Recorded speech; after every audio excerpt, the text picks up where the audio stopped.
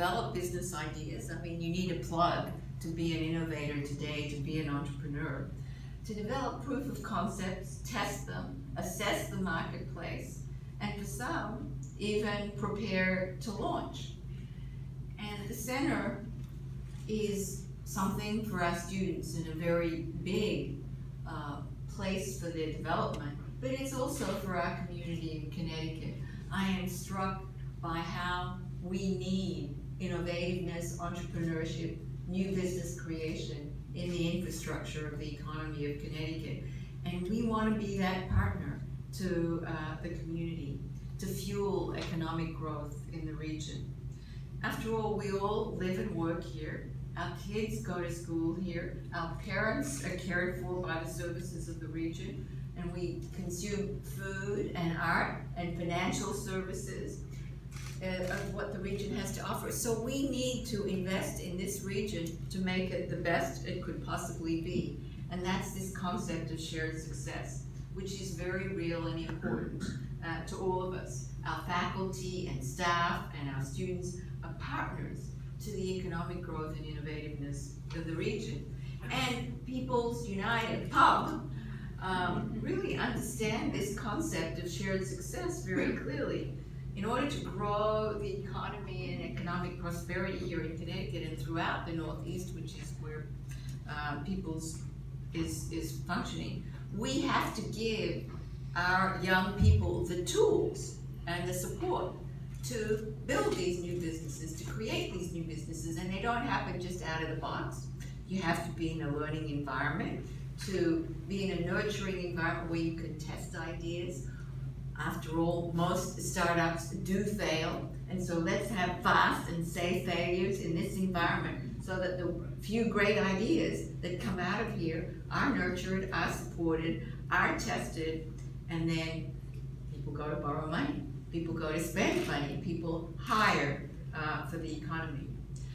Entrepreneurs aren't just the Mark Zuckerbergs or the Larry Pages of the world. They're also owners of smaller family businesses, many of them startups, and we have lots of them in the Quinnipiac community.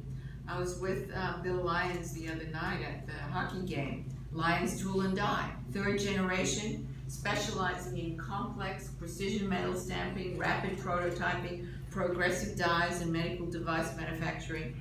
And it's a business of over 60 years and 3 generations. Let me assure you that when they started the tool and die business, it was not doing the precision manufacturing that it's doing today, which is very high tech for the Defense Department, for medical device companies. Another great example is Dominique Tullo, who is also a 3rd generation business owner in the wholesale and retail gas business. When he graduated, he brought in a whole new product line, redesigned their delivery routes, generated major increases in revenue. You have to constantly be rethinking the business model in order to stay forward-looking, because if you keep doing the same thing, you are falling behind. And Matt tells me that there are a significant number of our own students who come from exactly these kinds of family entrepreneurial businesses where we need to help them develop the next new product or the next new way of doing business or the next technology that will take them to a 2nd, 3rd, and 4th generation of their businesses. And let's also remember that intrapreneurs are key to our economy. People who work in large companies and are trailblazing innovators from within. No large business can be stagnant. It has to constantly be paranoid, looking over the shoulder, because for startups today, the price of entry is often very low in the digital world. So being an intrapreneur in larger businesses is an essential tool for survival. And many of our students are going to be those trailblazing people in larger companies that will help those companies get to the next phase of their multi-generational success. I want to also mention that People's Bank, Pub, I like that,